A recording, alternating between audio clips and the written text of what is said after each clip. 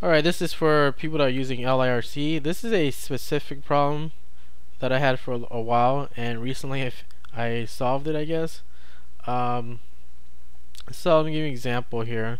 Let's say you have your remote set up, everything works fine except for this BS problem. So for example, if I type in IRW, this command will basically allow you to see if your remote is working. So if I press some buttons on my remote, okay, let's say I press up, down, left, right, whatever it is, or hit the OK here, you can see that even though I press it one time for each button, it sends it 5 times. So you see my right key, right button here, it sends it, from 0 to 4. This OK button, it sends it from 0 to 4, and so on and so forth for all my keys. And that's not what we want, because when you're doing that, like let's say in your media center or whatever it is that you're binding to, and let's say you navigate like to the right or to the left, even though you press it one time, it's gonna go 5 times, and that's not what we want to do.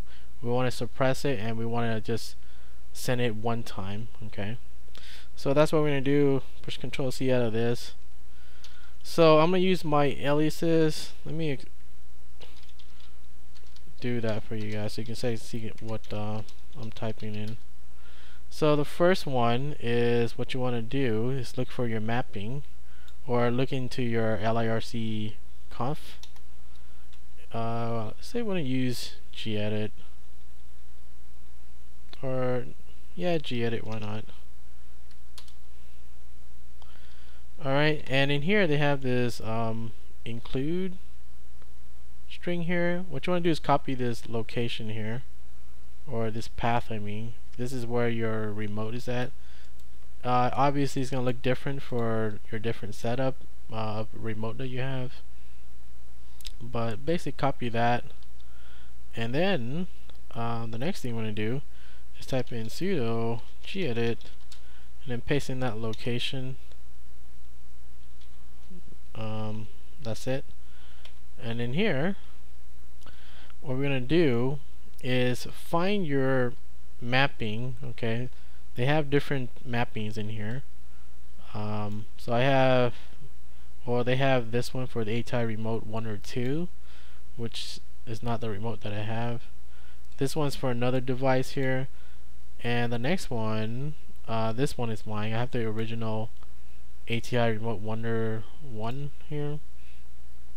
And basically what you want to do right here, where they have the gap part here, see it says gap here, right under it, we're going to add another 2 lines.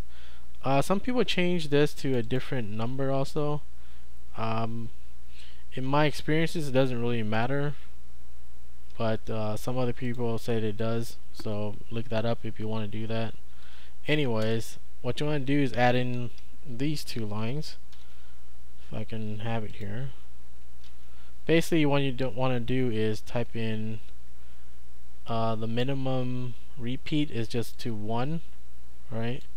And you want to suppress it, suppress the repeat, and I put 5 because mine repeated 5 times. So I guess you can do it 4 times too. Some people put it lesser than their amount, and that works too, but I usually put it the same number. So if your IRW command sends it 5 times, then I put 5, and it does work also. Okay, anyways, that's all you gotta do in there, and then you save it, and what we're gonna do is restart it. See what's the restart here. So I'm gonna do sudo blah blah blah restart. Type this sucker in, and we'll restart the LIRC, and that's it. Now we type in IRW, right, and we use our remote. You see I press up, down, left, right. It only sends it 1 time, and that's exactly what we want it to do for all our keys. And that's pretty much how you would solve that. All you gotta do is type in the minimum thing, and the repeat to whatever number that you had before, But you see now it's working fine. It doesn't repeat it 5 times like we had earlier. So that's how you would solve that problem, and make sure you put it into the right place. Like I said, I was using the ATI Remote Wonder, the RF one. That's it. That's how you solve it.